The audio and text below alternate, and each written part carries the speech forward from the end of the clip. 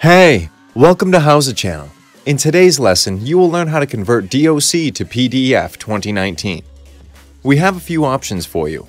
The first one is to use Microsoft Word. Open the file you need.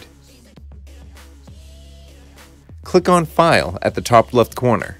Choose Save As. Set the path to save the file. Set the file type to PDF.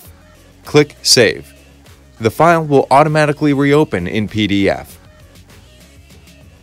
The second way is to use an outside source. Open your web browser and paste a link you can find in the description box down below. Open the web page. Select Word to PDF. Click on Choose File and select the document you need. Wait until it is done. Click on the file to download it. Open the file. There's one more outside source you can use. Open your web browser and paste the second link you can find in the description box down below. Open the web page. Click on Select Files.